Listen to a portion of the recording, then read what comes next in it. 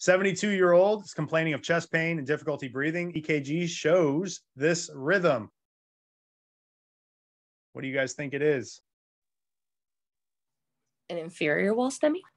100%, Ali. It's an inferior wall 2-3 STEMI. AVF, yep. Yep. Do we have reciprocal change?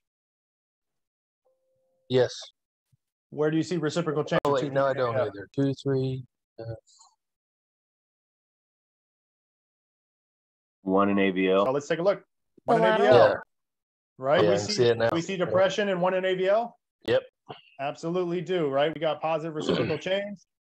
We know that this is a inferior wall STEMI. Remember, with inferior wall STEMIs, these hearts are right-sided dependent. Be careful on giving vasodilators because you will lower that preload. And remember, if you lower preload on somebody who has a right side of their heart that's already dying or damaged, you can cause some serious decrease in hypotension. Just be mindful.